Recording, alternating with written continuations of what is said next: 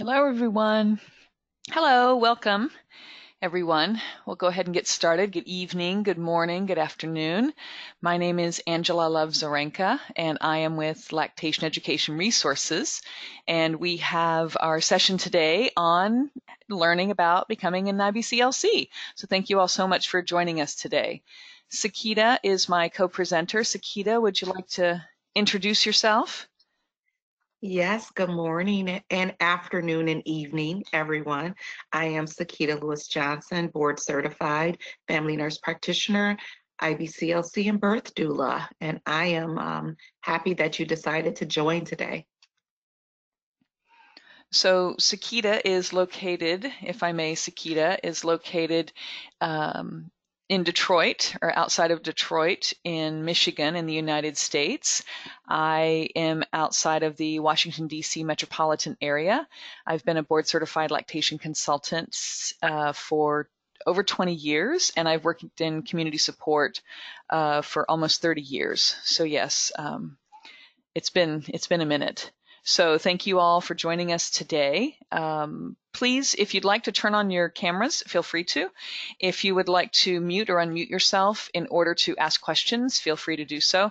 We really do, Sekeita and I both really like any sort of interaction that you have. So we have some content that we want to review first, and then we will go ahead and answer questions. So you can either ask during the presentation or you can ask at the end, whatever is more convenient for you. And we are recording this session so that we can share it with others later. So thank you very much. So becoming a lactation consultant, you are here today because you've got a dream and you have a dream to support families and assist them in their journey. And I say to you all, welcome. Welcome to you for coming. Sekeita and I both came from that same background. We wanted to support families and to help them along their journey. And the nice thing about breastfeeding support and lactation consultants is that we all come from a variety of different backgrounds. So regardless of your previous education or experience, there is a pathway that will suit you.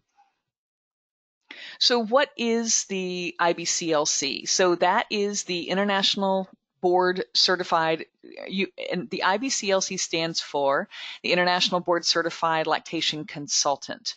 And that is a certification or a credential which is offered by the International Board of Lactation Consultant Examiners, also known as IBLCE.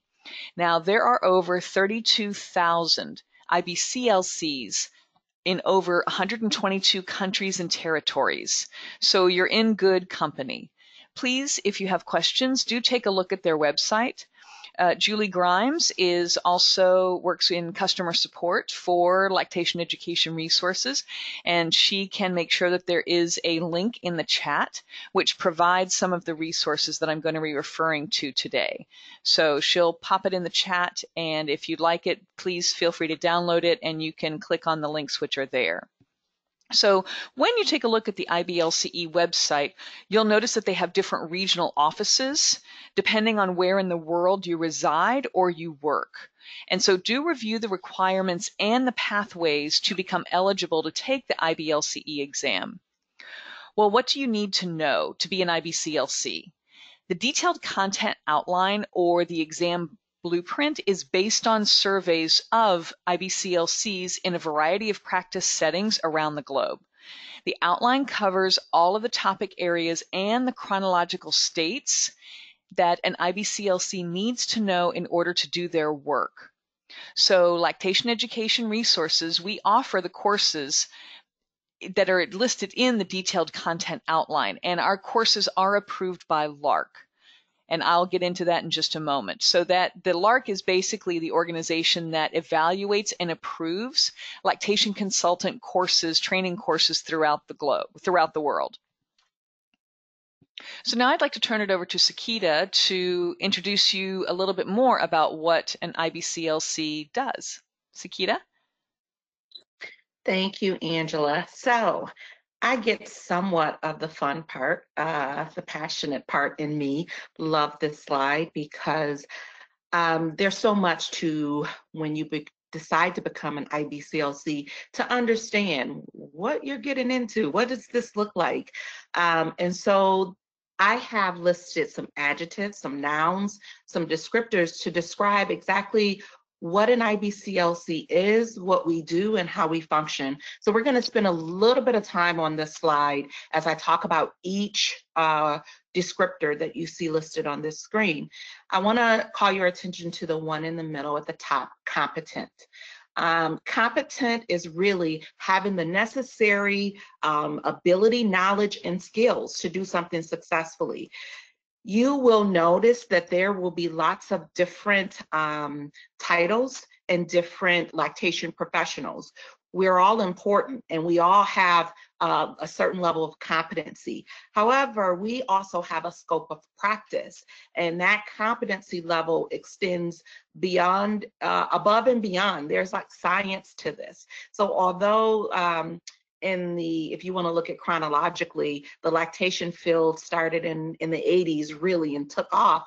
It's fairly a new profession. However, there's still a blueprint, as Angela alluded to, and a level of competency that you have to have in order to really do this work in a meaningful and really a way that we're not harming people that we're passionate about, the people that we're passionate about helping. So competency is for, you have to be competent, and you get that. Angela will talk about the different pathways and how competency is perceived within the lactation field a little bit later. Timely. You know, if someone calls you and says, well, first of all, think about this. A lactating person, or even someone who may be gestating, who may seek you out for some information, that's probably during a very vulnerable time. First of all, to even ask someone is vulnerable. You put you in a vulnerable position. So when someone reaches out, you know, if you don't reach back out to that person in a timely fashion, that could make or break their lactation journey, their lactation experience. It could also make or break the credibility of you as a clinician or as a lactation professional.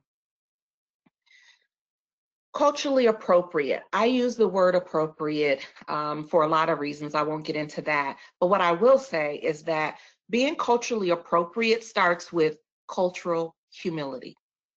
Cultural humility is actually a defined word. It's defined by the NIH, which is the National Institute of Health. And it really is a lifelong process of self-reflection and self-critique, whereby the individual not only learns about another culture's, but starts with one's own examination of his or her own beliefs and cultural identities. So notice, again, I said culturally appropriate. My background is nursing, and I want to preface this by saying that Angela said we come from all different backgrounds, but I remember in nursing school over 20 years ago, things that were said, oh, this group of people wash their hair this many times a week, or this group of people don't. That's not what culturally appropriateness is. Because within every culture, and I'm going to define what actually culture really is. It's the customs, values, arts, social institutions, and achievements of a particular nation, people, or other social group. So within every culture, there's a subculture. So to be culturally appropriate means first, your own self-awareness of who you are as a person, what you're bringing into each encounter that you have. And that's going to be so important because our families that seek help in lactation, just like we all come from a very diverse background, they too also come from a very diverse background with subcultures. And so, you know, sometimes and I'm gonna keep going back to, I'm gonna own this and claim this as nursing, as a nursing thing, because that's my background. I hear people say, oh, they don't do this because that's not in their culture.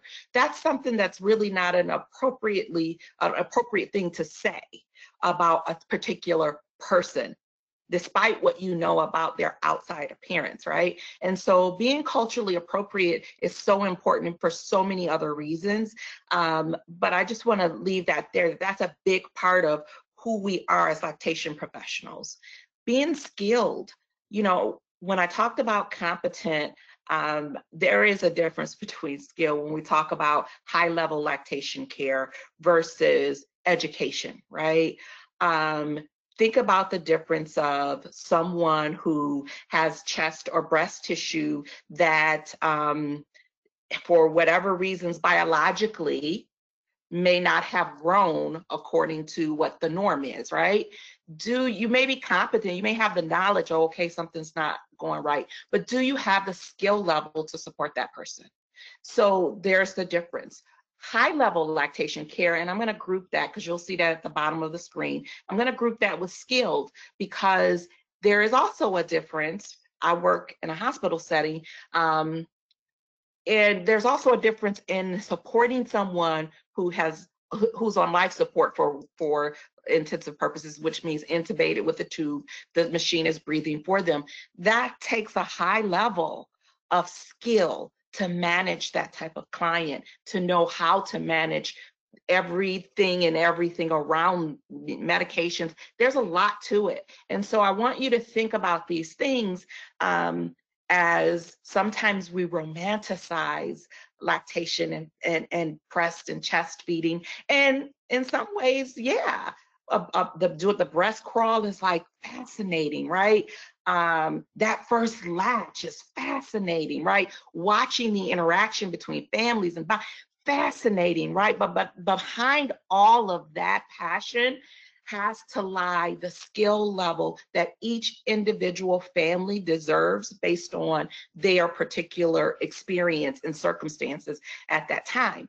And so that with that comes being an advocate, a person who publicly supports or recommends a particular cause or policy.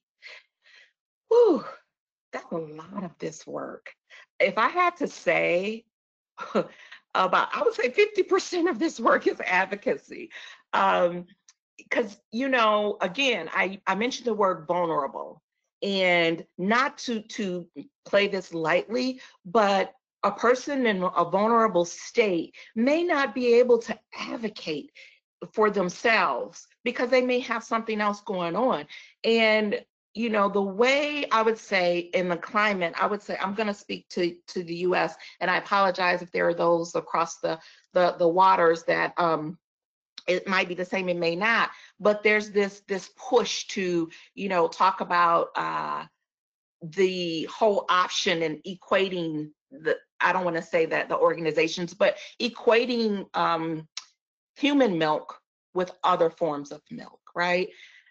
And that's driven by dollars. So the advocacy that is needed when we say the world needs your passion, when I think about passion, that the first word at the top is advocacy. Advocacy, because there will people who will try to shut you down on any cause or any policy based on their own agenda, without understanding and without the behind science and without understanding that human milk is the first organic food ever. It is it. And so if you're going to go out and justify and spend all this money, which I'm not sure if some of the organic food that's labeled organic is, but that's a whole nother topic. But human milk is organic milk, let me tell you, okay? So that's 50% of our job. And with advocacy, there's a certain speaking up and speaking out that is necessary for advocacy. Problem solver, being able to solve a problem. I'm going to tell you, I've been a consultant for over 10 years. I've been a nurse for over 20. Even being a nurse, there are some things that you're going to come up against, or lactation professional, that you're not a walking encyclopedia, a walking lactation textbook, a walking medication in mother's milk or medication in human milk. So there are going to be some things that you may have to pause and say, I need to solve this, but I gotta know where the tools are. I gotta know who my resources are.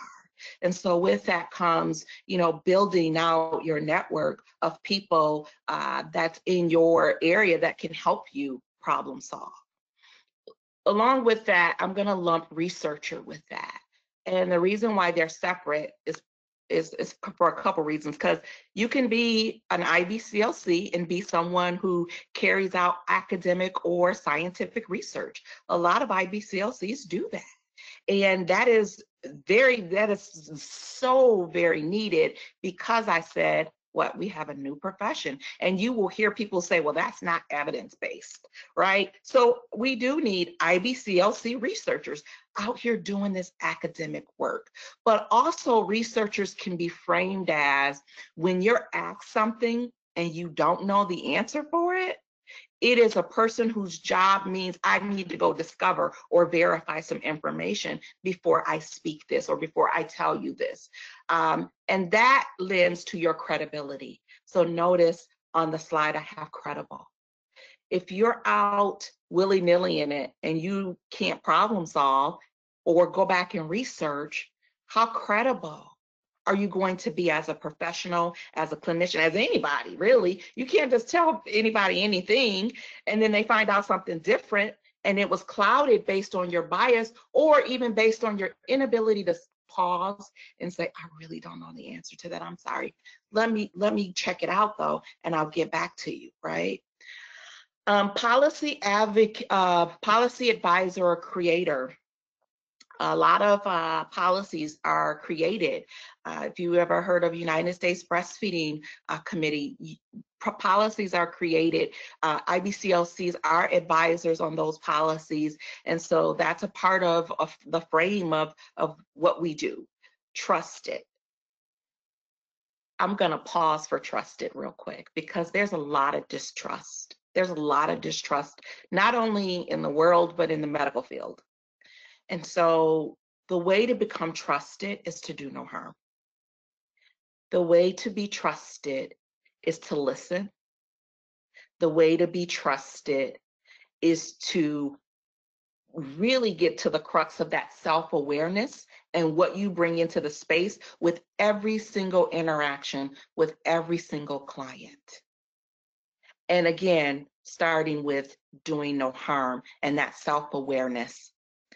A lot of times when I talked about culture being appropriate, we come into spaces where we know certain things about clients. For instance, if you work in certain institutions where you may be privy to a little foreknowledge, but you've never met this person, you've only seen this person on paper. So the just thing to do would be to understand just that. You don't know the person. So you have to really sit in that and understand you don't know their subjective world. If you come across as knowing that you know someone that you've never met just because you read what's on paper, that's a red flag of that the rapport, the trust it just won't be there. And so I always say that I love when people say, oh my God, I was looking for the lactation consultant, right? Versus, oh my God, I just can't do another lactation consultant, right? Because if someone says that, that means that someone potentially violated their trust in our profession. So keep those things in mind. We are essential workers. I put this here, and this probably wouldn't have been here pre-COVID. It wouldn't have been here pre-COVID. But as we think about what essential means, who essential people are, being a person who's done telehealth and being a person who is still doing work in the community, some people, not everyone can do telehealth lactation. And to know what we know about infant feeding during emergencies, a pandemic is a true emergency. And so we are essential workers. And I will say that about all lactation professionals, not just IBCLCs.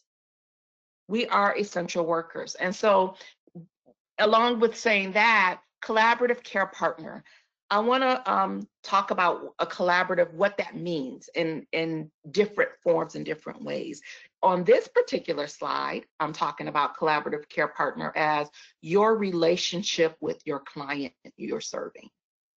Understand, we are not the driving part of the plan. They are. Their goals. What are they hoping to achieve? We are there to collaborate and kind of help and facilitate them reaching their goals. But we know, if or some people may know, I'm not going to make the assumption, but when we talk about exclusive breastfeeding is recommended for the first 6 months. Exclusive, I would love for everyone to do exclusive breastfeeding, right? I live for this. But that's me, right? That's my goal, right? Someone else's goal may be, I wanted to do both formula and breast. I can educate. I can talk about the benefits, risk. I can do all of that. Give them the true informed information to make their choice. When they make their choice, it is absolutely their choice. And I'm going to proceed with, how can I help you achieve whatever that goal was that you set after I've done that? That's what being a collaborative care partner is. So we're in partnership with families. Next slide, Angela, please. Before I move on to this slide, were there any questions? Are there any questions about anything or clarification that I said on that first slide? I know that was a lot. And I don't know, I get passionate sometimes I speak real fast. You can even chat slow down, Sekeita, if you want to, and I will slow down. I am not above critique. So any questions? Julie, anything come up? If not, I'll keep going. So I talked about collaborative care partner, and I said I was going to talk about it in two different forms, but this, I'm going to continue with what's called person-centered care. And person-centered care is providing care that is respectful of and responsive to individual patient preferences, needs, and values, and ensuring that the patient values guide all clinical decisions. That sounds exactly like a collaborative care partner. So when you are providing person-centered care, and that is defined by the Institute of Medicine, that is the definition that I read for you. This is a model of care, and this model of care includes culture, which I've already talked about as being the customs and values. It includes care. I'm going to pause and talk about care delivery. Care delivery looks different for everyone, especially in lactation. In lactation, some people are modest. Some people are, I'm gonna let it all hang out. Some people are, I please don't touch me. Some people are, please do everything. Latch the baby, touch me, do all, right? Care looks different for everyone. And that's what person-centered care is. It's not saying, well, I'm Sekeita and this is how I usually help. I usually just go in there and I get all the pillows together and I, tell them they gotta hold their breast like a C and not with the scissors. And that care is not patient-centered, okay? So this is a model of care. Communication is huge. It's huge for a lot of reasons, particularly, and Angela mentioned that I live in the Detroit area. The community I serve is 4 different languages, inclusive of English, Spanish, Bengali, and Arabic. And so how am I communicating with my clients who speak Arabic only? What does that look like? I had that during the pandemic, actually, where I had to say, okay, saying no to this person because it's not an option because I don't speak Arabic. In the hospital settings, because we all work in different hospitals, I had the privilege, and it is such a privilege to be able to call different, to have a language line that have a multitude of phone numbers. But what do you do if you're working in the community and you're presented with that? Are you able to tap into resources? Have you ever thought about that? What would I do? If not, start to think about that, because sometimes we're in a privileged position. I was able to say, hey, real quick, and social media was my friend, I need an Arabic person to translate, because saying no in a pandemic for someone who is calling me and they need help right now, that's not an option because I'm passionate, because the passion is there. And I know that, again, that person is vulnerable to even seek out help. So communication, how are you communicating? What type of tone do you use? And not just tone with your language, but with your body. Communication is more than talking. When you go into someone's space, do you put yourself at their level? That's person-centered. If you're standing above a person and talking down to them, that's really not, that doesn't fit the person-centered model, because you're assuming hierarchy in this. You're assuming that you are the lead and they are to follow. Okay, so communication involves a lot of different factors, a lot of things to consider in lactation world. I think you all get the point on that. Collaboration includes that shared decision making with your client, but now I want to talk about collaborative care as in the broader framework.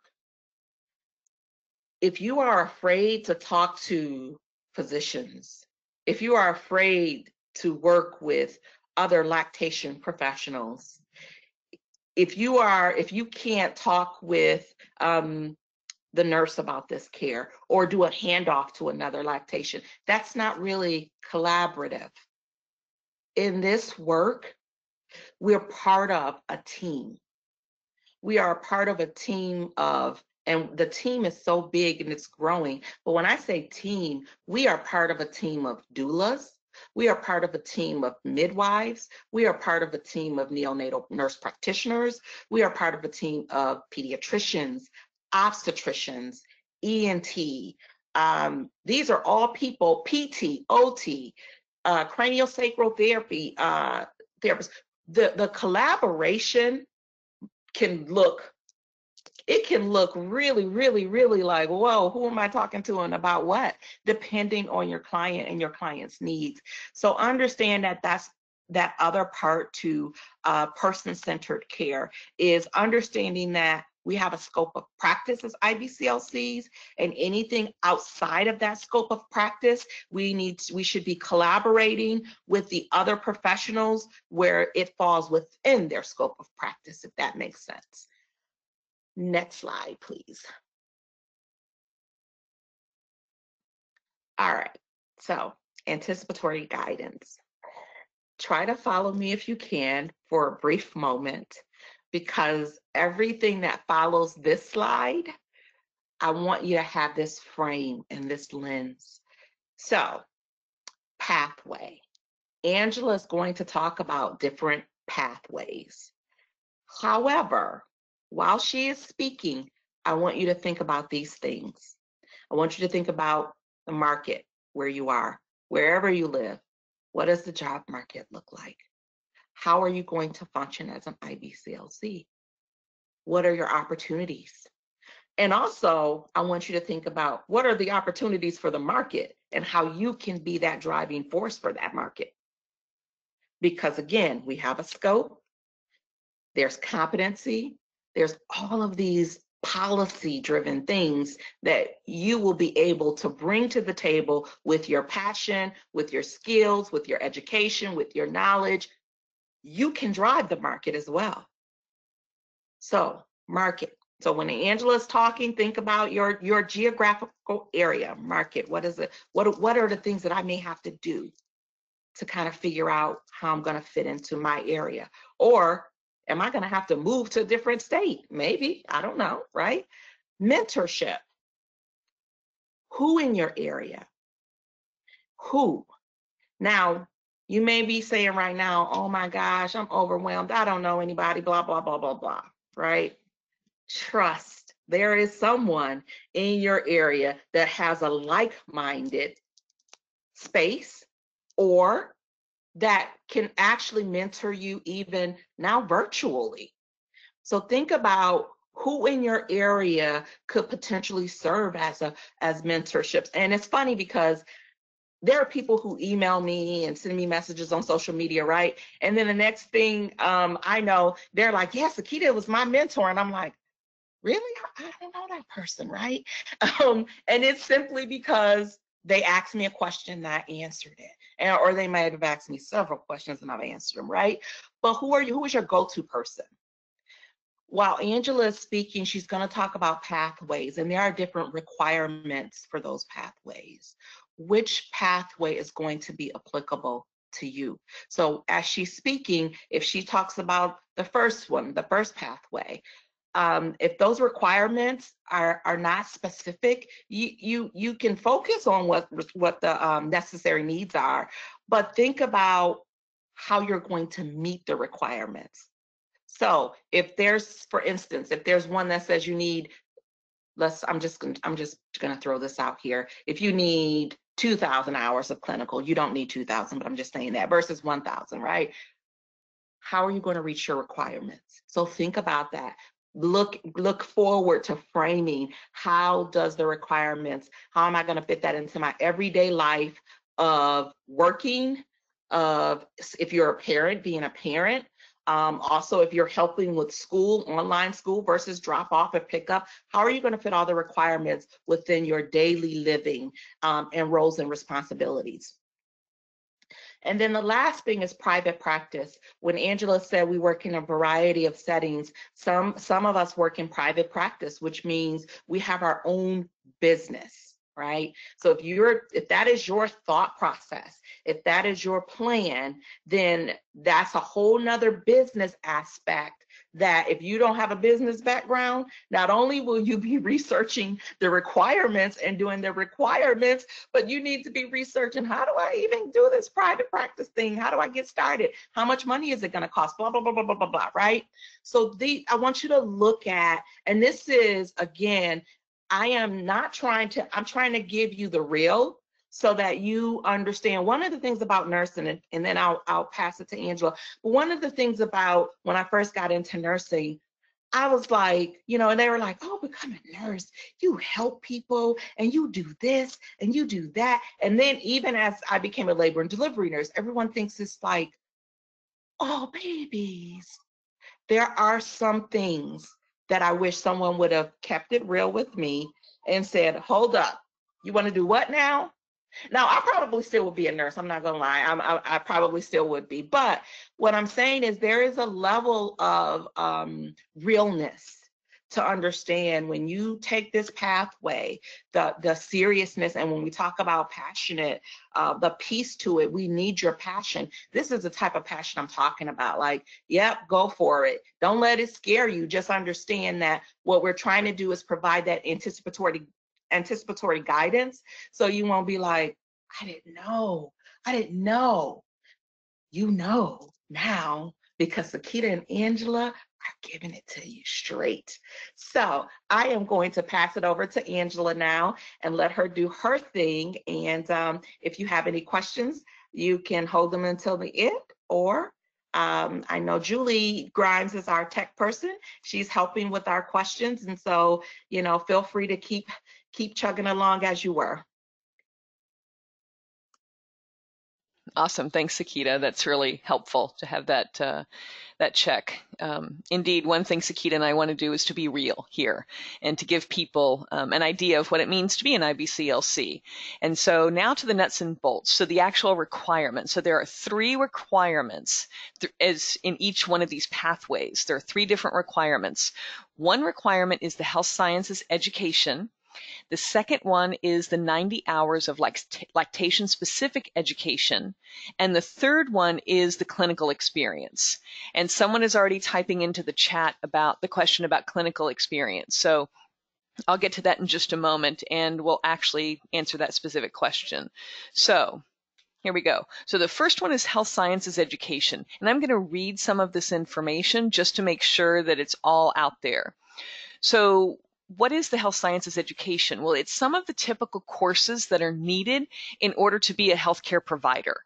So there are 8 post-secondary or university level courses and 6 general education subjects.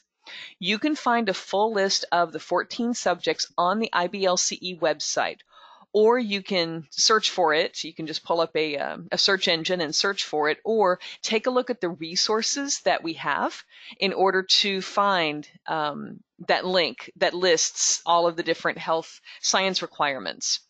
So the 8 university level courses, and you don't need to write these down now, they're in the IBLCE document, is biology, anatomy, physiology, infant and child growth and development, introduction to clinical research, nutrition, psychology, or counseling skills, or communication skills. They're all considered to be one, so any one of those iterations. And finally, sociology or cultural sensitivity or cultural anthropology. All of those counts. Now, those can either be done online or in person as long as the institution is accredited to do that learning. So if you took your courses during your college career, they count, even if that was 20 years ago. LER, we partner with Walden University to provide these basic courses. The advantage of working with Walden is that they're online. The courses have been chosen by us, so we took a look at what IBLCE requires and we took a look at what Walden has, and we chose the courses for you. And the nice thing about working with Walden is that you can apply for financial aid.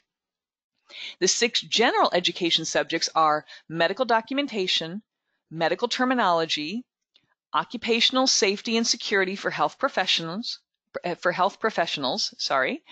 professional ethics for health professionals, universal safety precautions and infection control, and basic life support.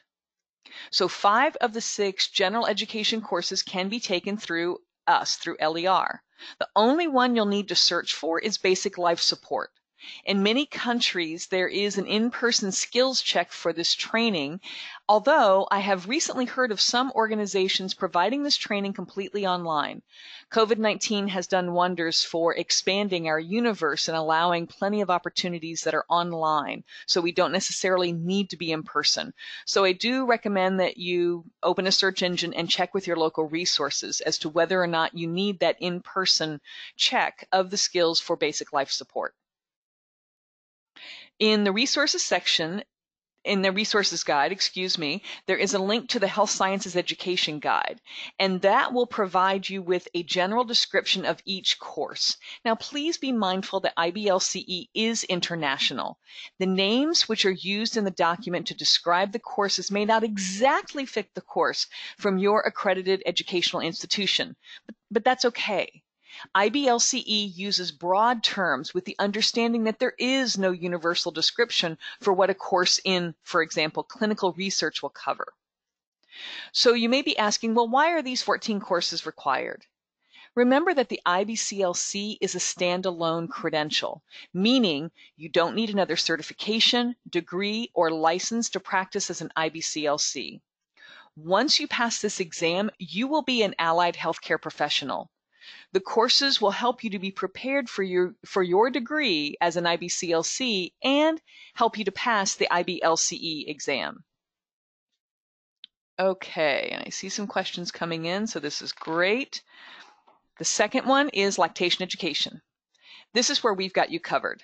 So the education needs to be comprehensive, The education should be comprehensive and cover the IBLCE detailed content outline. IBLCE requires at least 90 hours of lactation education and 5 hours on communication skills. Our 5-hour course is specific to lactation and breastfeeding care to help you in your practice as a lactation consultant. So the third piece is this clinical experience. So with this third component is the lactation-specific clinical experience, So this can be in person, or it can be via telephone, or it can be online breastfeeding and lactation care, which supports breastfeeding, chest feeding, and those who are human milk feeding for their infants. Also, lactation assistance to pregnant and breastfeeding clients and lactation education to family and or professionals counts as part of your clinical experience. These hours are to be obtained in the 5 years immediately prior to sitting the exam. And so how many hours of clinical experience do you need? Well, that depends upon the pathway that you choose. So the pathways. So the amount of clinical experience that you need depends on which pathway you choose, as I just said. The hours do need to be accrued in the 5 years prior to applying for the exam. Pathway 1 is for healthcare professionals and those who provide breastfeeding support through an IBLCE recognized breastfeeding support counselor organization. The list for that is in your resources handout. Healthcare professionals includes physicians, nurses, midwives, dietitians, physical therapists or physiotherapists, speech pathologists, and others. Again, the list is on the IBLCE website, and we have the link in your handout. Breastfeeding support counselors includes those who are accredited through organizations such as La Leche League International, the Australian Breastfeeding Association, the Breastfeeding Mother Support Group in Singapore, among many others. As of this presentation, there are currently over 40 organizations that have applied to IBLCE and are on the approved list. Again, you can find that list on the IBLCE website. So Pathway 2 applicants, they must complete a comprehensive academic program in human lactation and breastfeeding through an accredited university. Their education has both the didactic and the clinical components, and they require 300 clinically supervised hours working with breastfeeding, chest feeding, and human milk feeding families.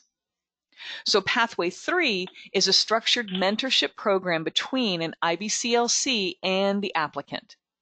The IBCLC or IBCLCs, there can be more than one, must be in good standing with IBLCE. Those who choose this pathway must have their program pre-approved by IBLCE prior to beginning your clinical hours. And I understand that this process is happening relatively quickly now, like within just a few weeks.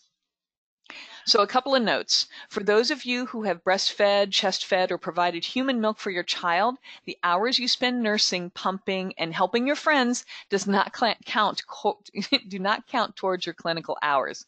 Sorry. While 500 or 1,000 hours does seem like quite a lot, there's a really good reason why. Each candidate needs to have the clinical experience so they can provide competent care as an IBCLC. You wouldn't want someone taking a class and then for, let's say, a few days or a week or so, and then actually doing surgery on you. You wouldn't want one of your providers to do that. So that's the reason why you need these clinical hours. If it's any consolation, the number of hours used to be a lot more. I've known IBCLCs who needed anywhere from 2,500 to 8,000 clinical hours before they could sit the exam. Don't know if it's any consolation, but it used to be much different. So, Pathway 1, this 1,000 clinical hours. Give me just 1 minute. Here we go. Okay. So candidates who are applying for the IBLCE exam through Pathway 1 need the 1,000 hours. For the candidate who is also a healthcare provider, the hours can be done in a hospital, birth center, clinic, lactation care clinic or practice, a primary care practitioner's clinic or practice, or through independent practice as a licensed or registered healthcare professional in a non-healthcare setting. For breastfeeding support counselors from an IBLCE recognized organization, their hours can be earned either in person or online.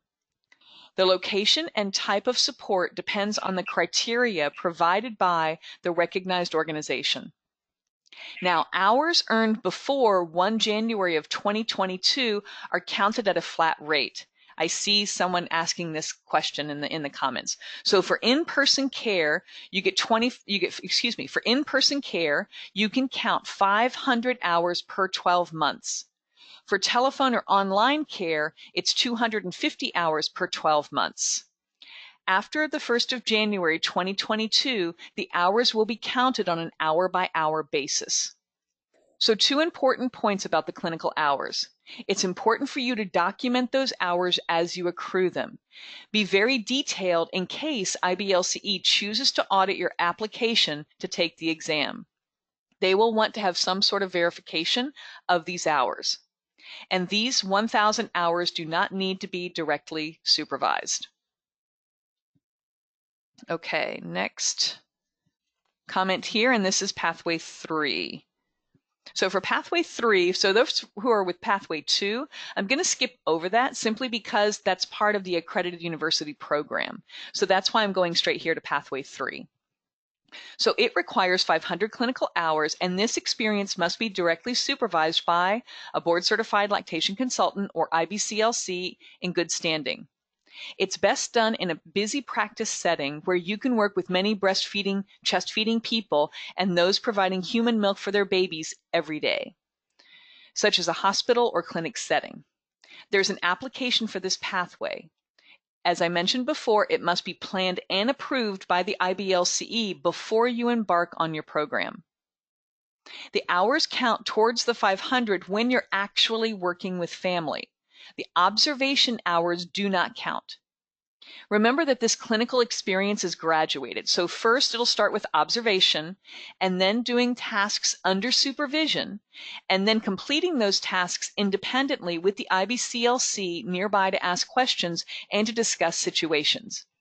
Now, recently I had a conversation with Amy Black, who is our clinical internship director, and she and I agree that most people spend approximately 75 hours in orientation before you and the IBCLC feel comfortable with having you work independently, and that's when you can begin to accrue your 500 hours. So it doesn't start the moment you walk in the door and introduce yourself. It starts after both you and the IBCLC feel comfortable with you taking on those tasks independently.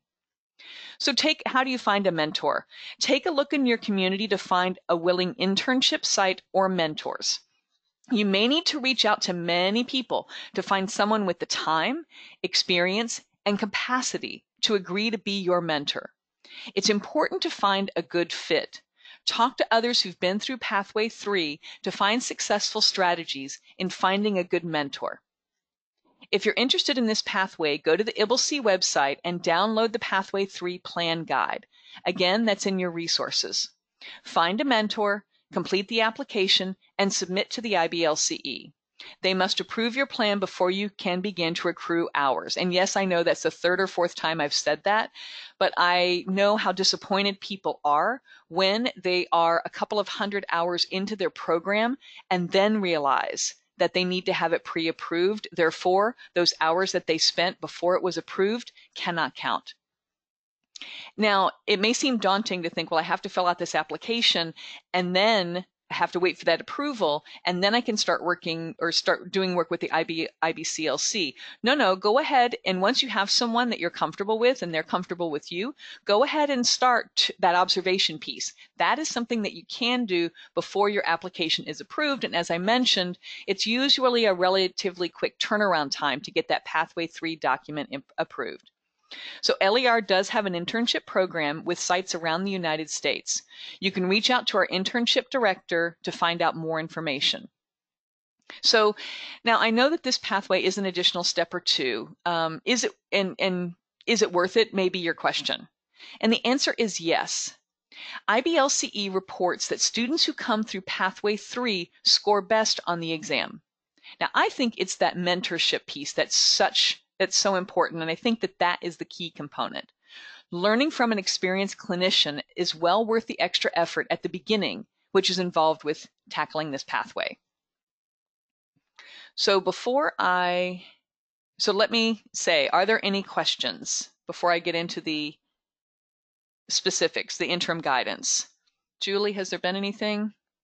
Yeah, it's been a lot, and I've gotten, I think, most of them. But one that you might want to expand on, I've answered a little bit, is if you can use your CBS to get your pathway done. I did explain that it had to be in a clinical setting. It couldn't be private practice, but if you wanted to speak more to that, you can. Right. So it has to do with you need someone who is not directly supervising you, but you need to be working through some sort of organization where it's actually in your scope of practice to be doing this work. Some people in the United States will use the Women, Infant, and Children program or the WIC program. Others will work part-time, let's say, in a practitioner's office, let's say a pediatrician's office, in order to gather those hours in order to support families with a certified breastfeeding specialist, which is our certification. You can be working, let's say, in a provider's office and providing lactation care. And the reason why has to do with the fact that there needs to be someone who's actually seeing what you're doing, at least knowing what you're doing, right? So your supervisor, for example, may be a physician, and while they don't know what it means to be a lactation consultant, they're sort of supervising your care to make sure that if IBCLC comes back and says, did this person actually do their hours, they can make an attestation and say, yes, indeed, this person was working in my clinic. This person was working under our organization, such as La Leche League International, to say, yes, indeed, you actually did perform these hours within this setting. And so that's something which is important, is that you need to have someone who can attest that indeed you did complete those hours. If you're working completely independent, for example, as a certified breastfeeding specialist, there is no one who can sort of make that attestation. And so that's the challenge. And that's the reason why it needs to be in some sort of, not directly supervised, but some sort of arena or some sort of area where indeed you are able to provide that care. Hopefully that makes sense.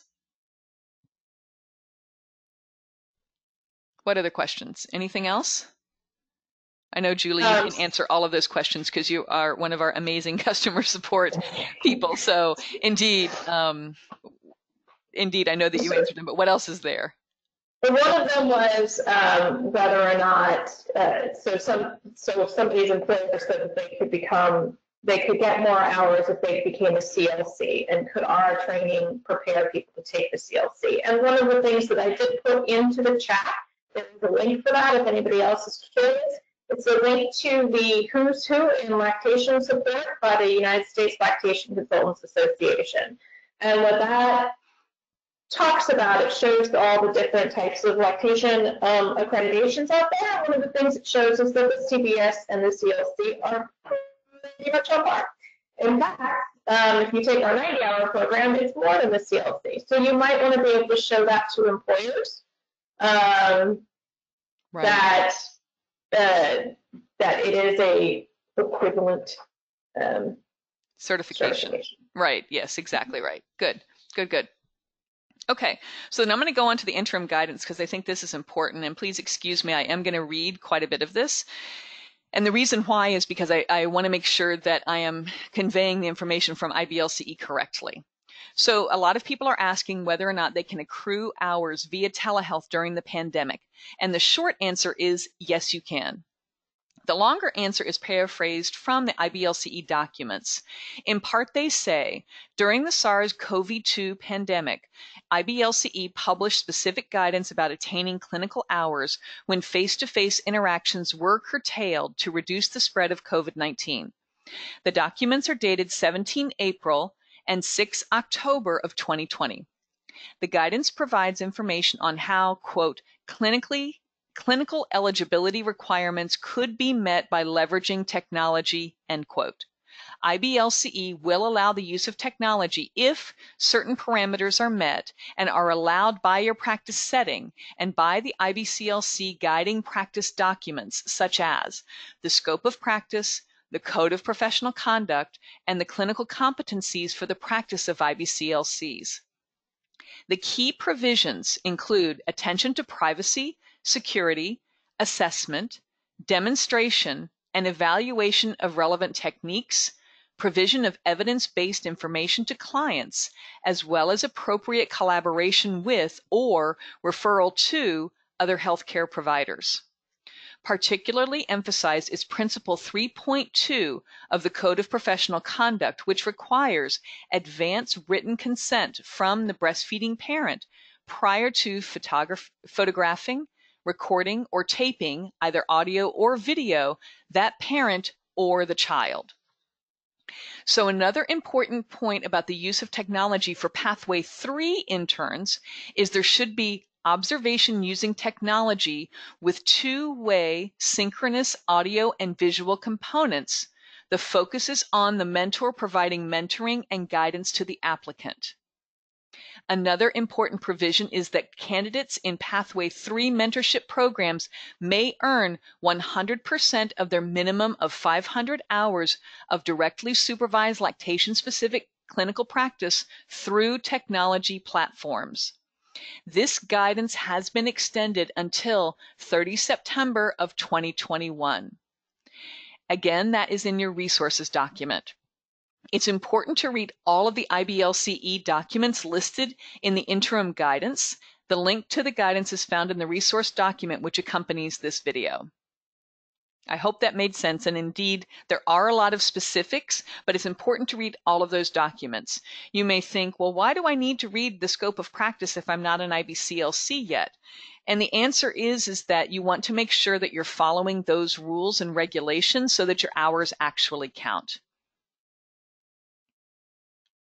Okay, so the Lactation Consultant Training Program, which is what we have with LER, we've got this is a very comprehensive course. It's 90 hours, 90 plus hours actually. It's eligible for CERPS, which is the continuing education points for lactation consultants once you're certified, CME for physicians, and advanced practice nurses.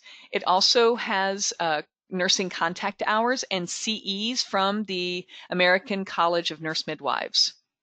So know that our classes are taught by more than 35 instructors. It's economical because I'm sorry, let me go back to the 35 instructors. They are practicing lactation consultants. They are researchers. They're authors who teach on specific subjects, and they're actually those subject matter experts that teach in our classes. Our classes are economical because you don't have to travel to another city, or you don't need to pay for hotel or per diem, and you don't need to leave your family or your job in order to take our courses. Furthermore, your online learning is convenient. You can study at home at a time which works for you.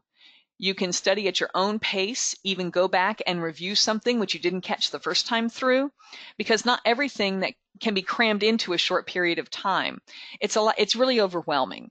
And that's actually what we found. We taught on-site training for over 15 years, and students left our program rather dazed and confused by cramming everything into such a short period. We think that spreading out the classes helps with comprehension and retention of information.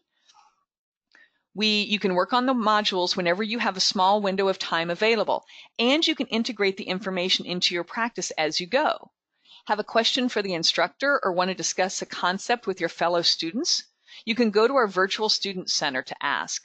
We have a very active Facebook group, and I chuckle because it's very active, where our students can meet and support each other along the way. Upon completion of the 90-hour course, you're eligible to take our Certified Breastfeeding Specialist exam. The exam is included in the price. Once you pass, you are a Certified Breastfeeding Specialist. With this certification, you can begin to collect your hours towards becoming an IBCLC. Oh, and also our courses are available. This 90-hour course is available for 6 college credits through Walden University. So the core and the bridge class are 2 other courses that we have. The core class is exactly what it sounds like. It is the 54.5 hours of lactation education, again, also eligible for CERPS, CME, and nursing contact hours. At the end, you are a certified breastfeeding specialist, and it is eligible for 3 college credits through Walden University. Now, it's called the core course because it provides you with that core lactation education. It covers topics such as anatomy and physiology, infant growth and development, supporting the preterm baby, medications and breastfeeding, and many more. Once you successfully complete the exam, you are a certified breastfeeding specialist. The bridge course is ideal for people who have the basic lactation education components and need an additional 45 hours to qualify for the IBLCE exam. Topics in our bridge course include legal and ethical concerns for lactation consultants, infant feeding and disasters, breastfeeding the infant with medical challenges, case studies, and clinical skills videos. So if you're really at the precipice at the beginning of your journey and you're not sure which way to go, I would suggest trying out the core class and see if it fits. See if the content that's presented in the core class actually fits what you think it means to be an IBCLC and or a certified breastfeeding specialist, and see if it's work that you want to continue. So you may also be asking, well, who is LER? You may not have ever seen me or Sekeita or our program before. So let me just explain a little bit about who we are. A lot of you may know us from our handouts. We have over 50 free parent handouts on our website. They're in English, Spanish, Chinese, Arabic, and they're intended for breastfeeding, chest feeding families and those who are providing human milk for their babies. We've been around for 30 years. We started, as I mentioned before, as an in-person training at Georgetown University. We found that there were barriers to this in-person training, and so we switched to online. I mentioned that because when COVID came around, we continued to do what we do best, which is to deliver high-quality online content. Many were scrambling to get their content online, and we were already here. We are true to this. We're not new to this. We are approved by the Lactation Education Accreditation and Approval Review Committee, also known as LARC. We are committed to equity, diversity, and inclusion in our content, in our instructors, and in our leadership. We have a 3-tiered scholarship program. Tier 1 is we partner with organizations such as ROSE, BIMFA, Indian Health Services, the DC Breastfeeding Coalition, the Bloom Collective, and others to provide them with the breastfeeding education scholarships for their lactation support providers. We have a Rising Tide 2 and 3 scholarship, which provides a complete scholarship to aspiring IBCLCs, which includes the 90-hour training, the clinical hours, and the test prep book, and the IBLCE exam fees. So why should you choose us? Well, as I mentioned before, we are online and on your own time. We have expert instructors with real-world experience. We are here to support your journey. We have tech support 7 days a week. I think that's really important to note.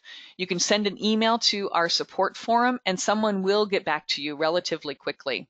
You can also pick up the phone and call us. Many are surprised whenever they call the number expecting to leave a voicemail, and sometimes you will, but for the most part, we've got a fantastic customer support team who can answer your questions on the phone.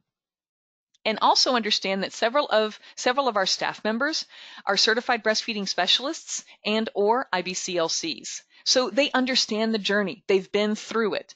And that's why we're here to support yours. And we can answer with those real world experiences as well as those little pieces of information, which can help you along your journey because we've been through it.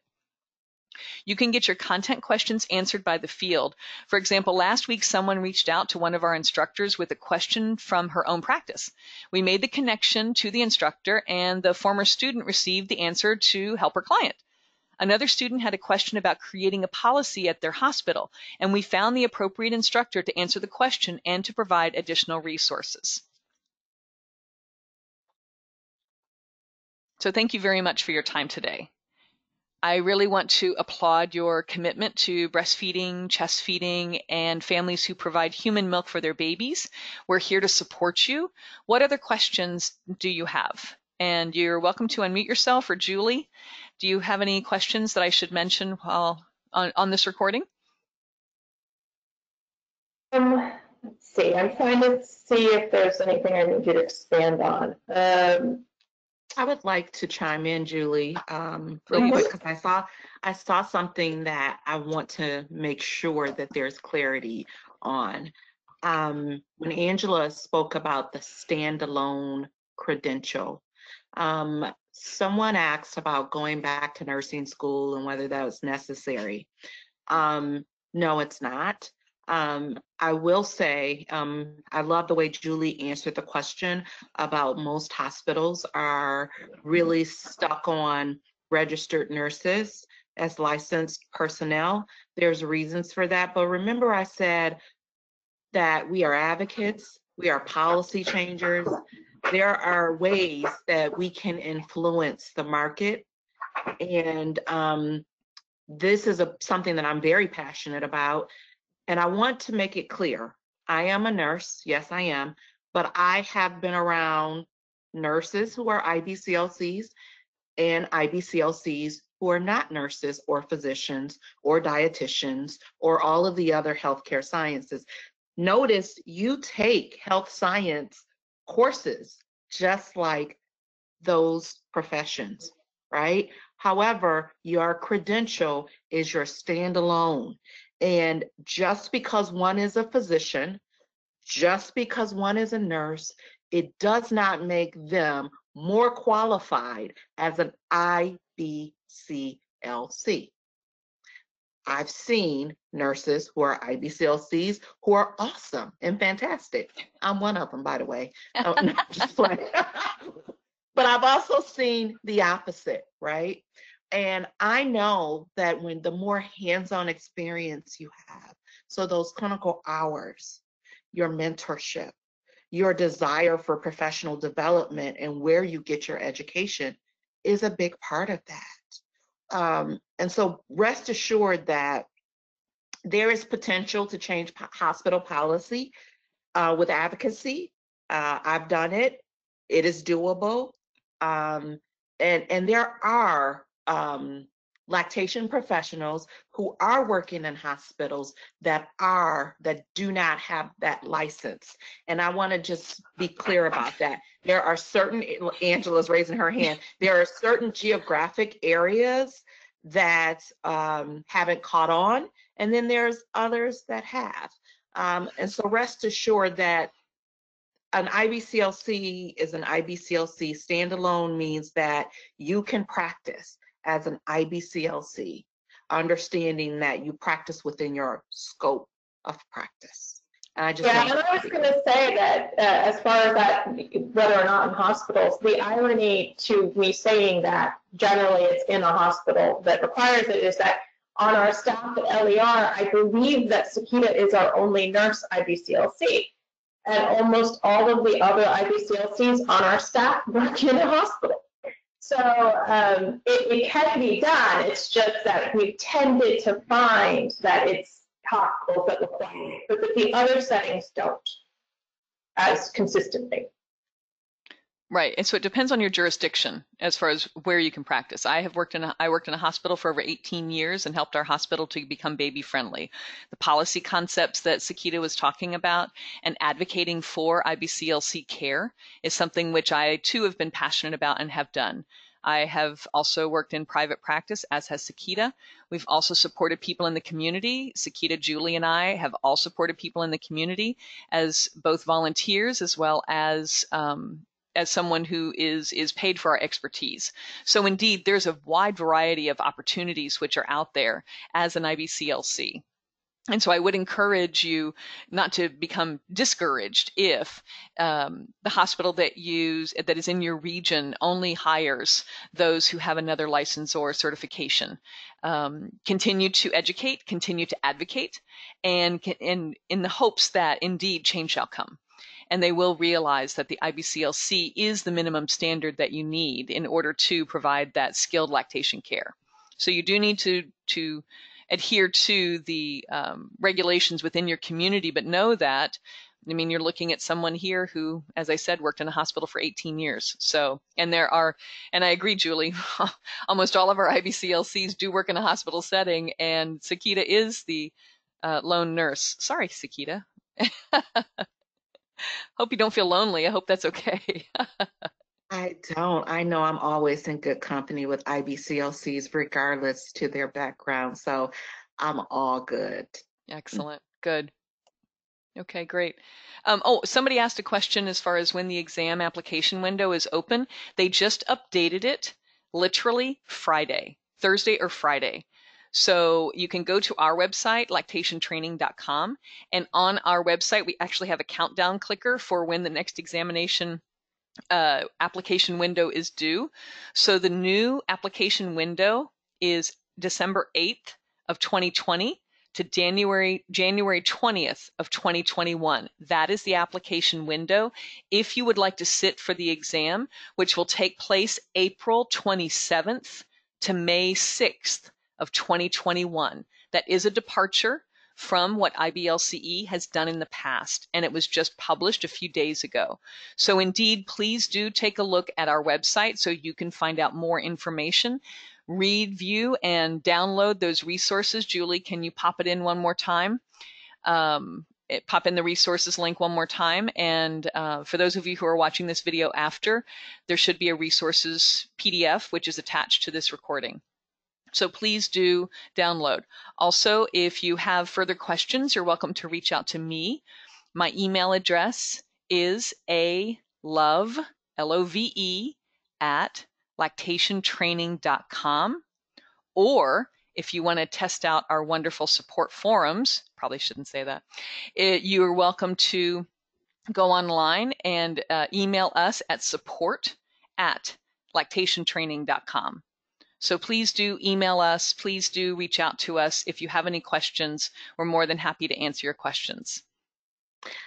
I would like to invite those who need clarification to, you don't have to show your face, but we chose this kind of space for engagement and interaction. So if you want to take yourself off mute and ask your question, feel free to do so while you have us here.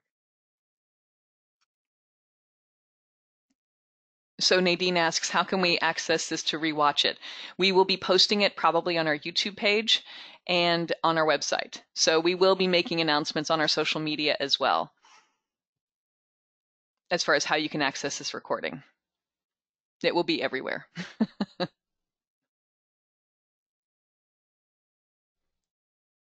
Hello, I have a question. Hi, yes. Is this exam window you're talking about, is that offered once a year? So no, the IBLCE exam is offered twice a year. Oh, okay. Thank you. Sure. It's usually happened, just FYI, IBLCE usually has the exam around the March timeframe, March-April timeframe, and then the second one is usually around the September timeframe. But note that in order to apply for the exam, the application is due several months prior, anywhere from 4 to 6 months prior to actually taking the exam. And it has to do with the international nature of the exam. Kavisa, I hope I'm saying your name right. You were trying to decide between Pathway 2 and Pathway 3, and any, suggestions on pros or cons. So indeed, Pathway 2 requires that you have to, go to college, as Julie just put in the chat, so that you can get this degree in lactation. And so there are approximately, I think, 8 programs currently around the world. Actually, there's more around the world, I believe. No, it's just 8 around the world, right? Yeah, there's only 8 programs around the world. Now, I will say that one of them is online. And so one advantage of going Pathway 2 has to do with the fact that you can apply for financial aid. So if indeed cost is a barrier to becoming an IBCLC, you may want to consider that. It is an undergraduate degree that you will receive. It's actually part of an undergraduate program, and so it's essentially an associate's program if we're talking about from a U.S. context.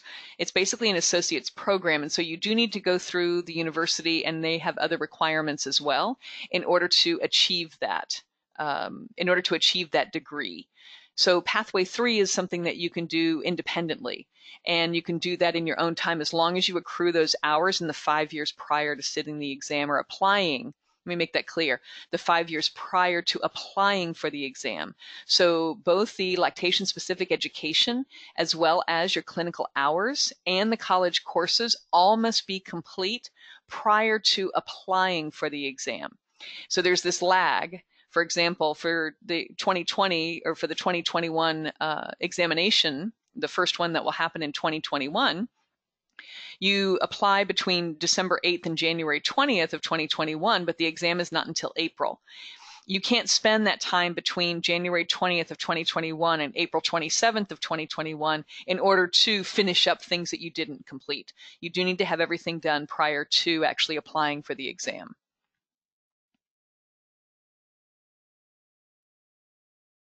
Any other questions?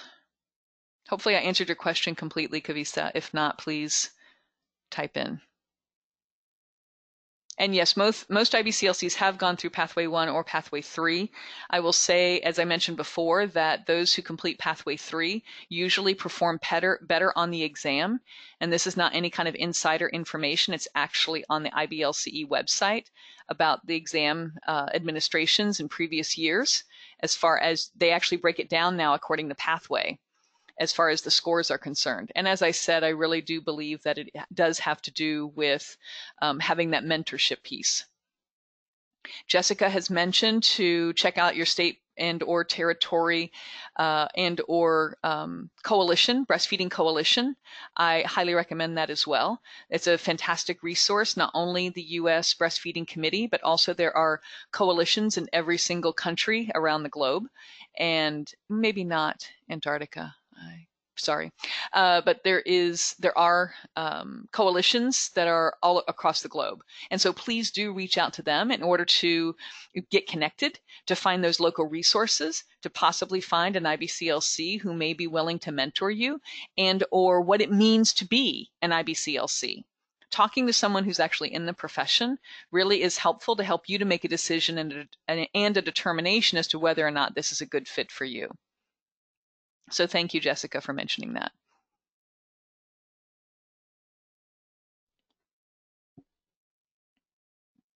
Any other questions? I just had a question. Oh, please.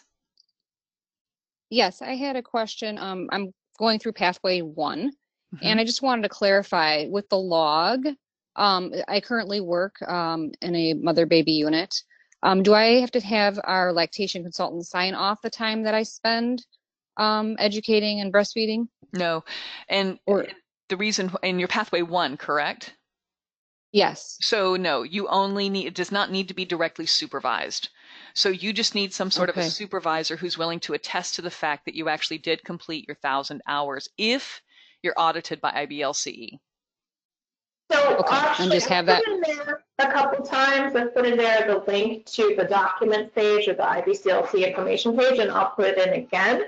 But on that page is something called the Lactation Specific Clinical Practice Calculator. It is a spreadsheet. You have to download it to your device to get it to work, and it asks you, where do you work, how long have you worked there, how many hours a week, how many weeks per year, what percentage of your time is spent with breastfeeding. You fill that out, and it calculates it for you. And as long as it says 1,000 and you have a supervisor that attests that what you put there is true, you should be fine. Right. So I'll put that Thank you. I'll put the link in again. Okay, thank you. And the YouTube channel, it's the lactationtraining.com YouTube channel. So if you go to YouTube and type in either lactation education resources or lactation training, you should find us.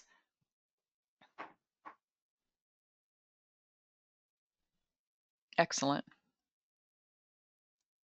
Sekeita, is there anything else I missed or that you'd like to share? No, not that I can think of. No. Okay, great. Well, thank you all very much for joining us today. Oh, I'm sorry. No, go ahead. So thank you very much for joining us today. Really do appreciate your time and to come and engage. And indeed, I highly encourage you to feed that passion and do become an IBCLC, do become a lactation support provider, do become a certified breastfeeding specialist. We need you. We need your passion. While there are 32,000 IBCLCs around the world, you may not find many in your location. And so we welcome you and we want to support your journey. So thank you very much for attending today. And I hope you have a lovely rest of your day. Thank you. Thank you. Bye-bye.